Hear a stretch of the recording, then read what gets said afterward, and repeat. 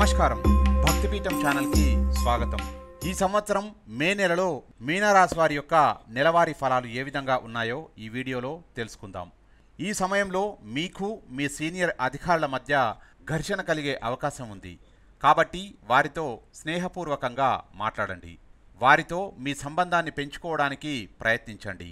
అయితే మీ సహచరులు మీకు అన్ని విధాలుగా మంచి మద్దతునివ్వగలరు। మే నెలలో విద్యార్థులు చాలా కష్టపడి చదవాల్సి ఉంటుంది। సమాచార సాంకేతిక రంగాలలో నిమగ్నమైన విద్యార్థులకు మంచి ఫలితాలను పొందుతారు। తల్లిదండ్రుల ఆరోగ్యం స్థిరంగా ఉండవచ్చు। అయితే మీ పెద్ద తోబుట్టువుల శ్రేయస్సు గురించి మీరు కొంతమేర ఆందోళన చెందుతారు। ప్రేమలో ఉన్నవారికి మే నెల చాలా సవాలుగా ఉంటుంది। మీ ప్రేమ జీవితానికి కొంత ముప్పు ఏర్పడే అవకాశాలు కనబడుతున్నాయి। మీ సంబంధాలు విడిపోయేంత వరకు రావచ్చు కూడా। వివాహితుల విషయానికొస్తే మీ జీవిత భాగస్వామి మీ కుటుంబం పట్ల ప్రతి బాధ్యతను చూసుకుంటారు। ఆర్థిక రంగంలో మీకు ఈ నెలలో అక్కకి రాబడి లభిస్తుంది। అటువంటి పరిస్థితిలో మీరు మీ ఆర్థిక స్థితి యొక్క మంచిని ఆశించవచ్చు। మీ ఆరోగ్యం పరంగా మీనం స్థానికులు మిశ్రమ ఫలితాలను స్వీకరించే ముగింపులో ఉంటారు।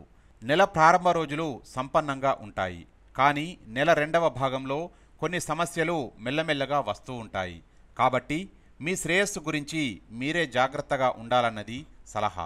ఈ మాసంలో జీవనంలో గౌరవ హోదాలు పెరుగును। నిరుద్యోగులకు ఉద్యోగ ప్రాప్తి కలుగుతుంది। ధనాదాయంలో చక్కటి స్థిరత్వం పొందుతారు। కుటుంబంలో సంతోషాలు వెల్లివిరుస్తాయి। ఆశించిన విధంగా స్థానచలనం పొందుతారు। అధునాతన వస్తువులను అమర్చుకోగలుగుతారు। ద్వితీయ వారం తదుపరి నూతన వ్యాపారాలు మొదలుపెట్టడానికి చక్కటి అనుకూలత ఏర్పడుతుంది।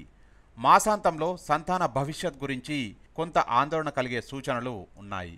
ఉద్యోగ వ్యాపార వ్యవహారాలు ఆశించిన రీతిలో అనుకూలంగా కొనసాగును।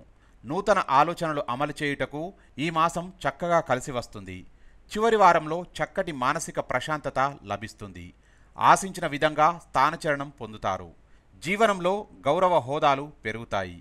నిరుద్యోగులకు ఉద్యోగ ప్రాప్తి కలిగే సూచనలు ఉన్నాయి। ధనాదాయంలో చక్కటి స్థిరత్వం పొందుతారు। ద్వితీయ వారం తదుపరి నూతన వ్యాపారాలు ప్రారంభించడానికి అనుకూలంగా ఉంటుంది।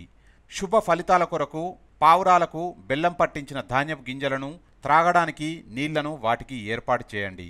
మీకు అన్ని శుభాలే కలుగుతాయి। సర్వే జన సుఖినో భవంతు। హలో ఎవ్రీవన్, చిన్న పెద్ద అనే తేడా లేకుండా ప్రతి ఒక్కళ్ళు ఒక క్రమశిక్షణ అనేది అలవాటు చేస్తుంది భక్తిపీఠం। సభ్య సమాజం ఏ పని చేయాలి ఏ పని చేయకూడదు ఇలా ఎన్నెన్నో విషయాలతో కూడిన వీడియోలు అందజేస్తుంది మన భక్తిపీఠం ఛానల్ భక్తిపీఠం శీర్షికన। అందుకే చూస్తూ ఉండండి మన భక్తిపీఠం ఎపిసోడ్స్ క్రమం తప్పకుండా।